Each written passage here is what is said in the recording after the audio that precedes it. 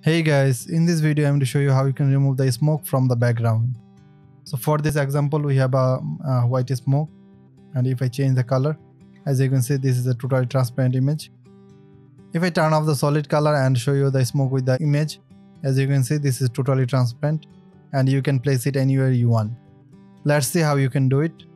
First duplicate the image, then go to the adjustment layer and labels.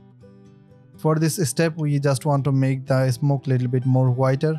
If your smoke is dark color, just make it a little bit dark. So I will make it a little bit white like this. This would be fine. Don't do it too much.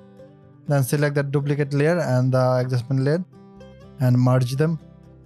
Then press Ctrl A to select the entire image. For example, on my situation the smoke is on the entire image. If it's not the case, you can just select the smoke part like this. That would be just fine. For this example I will just press Ctrl A to select the entire image and copy it. Ctrl C to copy. Then create a solid color, whatever color smoke you want.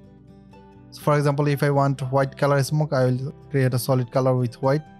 If you want a dark smoke, you will create a black solid color. Then select the mask and holding down the Alt key, click on the mask.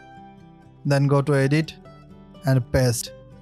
That will paste your copied smoke effect. You can press Ctrl D to deselect and holding down the Alt key, click on the mask again. Our smoke masking is done. Now create a solid color, whatever color you want, and put it bottom of the smoke layer.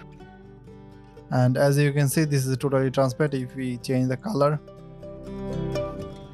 as you can see that's totally transparent smoke. And if you want to change the smoke color, just double click on the solid color and you can make it dark smoke. So let's show you. And even if you want, you can put it on the other image or something like that, other place you want to use. So let's put a background over here.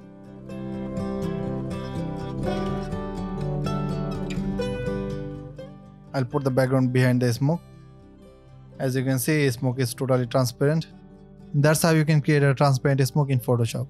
If this video is helpful for you, give it a thumbs up. If you have any question, ask me in the comment section. I'll see you soon on the next video.